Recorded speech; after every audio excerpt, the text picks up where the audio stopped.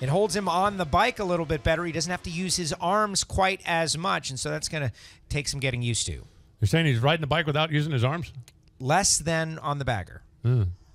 I would think holding on would be like a prerequisite. He said the bagger had like a really short second step, and he never felt quite secure on it. This one he feels totally secure, so he's going to be able to loosen up. Kelly Clontz on the left side of the racetrack for the Steam Fitters Local 602, and in the right side, Jianna Evaristo, part of that Scrappers Racing team.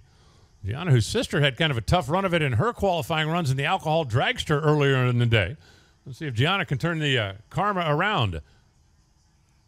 Kelly Clontz, husband Chris, taking some races off last year, but got the bike out there. Ellie Tonglet was on the bike. I'm expecting a great year. She's been very active on social media. That's the whole thing about the start of the season. Fresh start for Kelly Clontz and Jianna Evaristo, both looking to have their best year ever in the NHRA. They've had great experience under their belt. They've been working and testing and improving.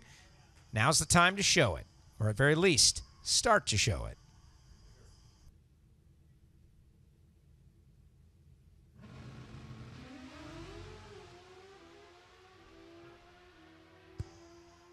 Oh, a little smoke down there for Jianna. 684, 193 miles an hour, but let some of the smoke out down at the other end. A 682 for Kelly Clontz. I do believe that'll have the Steam Fitters high-fiving on their side of the racetrack. 196 miles an hour. They're going to have to take a real close look at that racetrack as Kelly moves up to the number 2 spot. Jianna goes to number 6.